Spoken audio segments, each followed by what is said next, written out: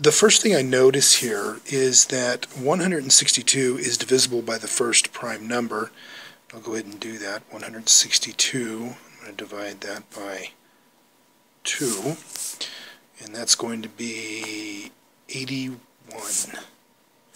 81 is not divisible by 2, but it is divisible by 3, and I know it's divisible by 3 simply because if I take these two digits here, 8 and 1, and I add them together, I get a 9, and because this number is divisible by 3, then so is 81.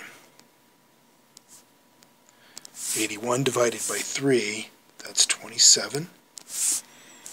27 is also divisible by 3, and you can check that.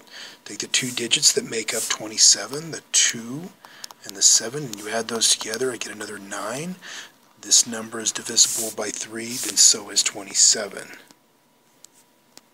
So 27 divided by 3 is 9, and 9 is divisible by 3 also.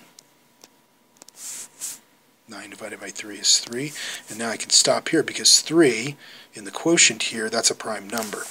So the prime factorization of 162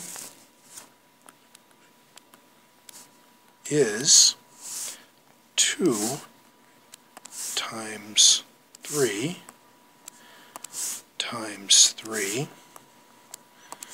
times 3 times 3. Or if you choose, you can write it as 2 times 3 to the 4th power. And I can write it like that because there are 1, 2, 3, 4 factors of 3.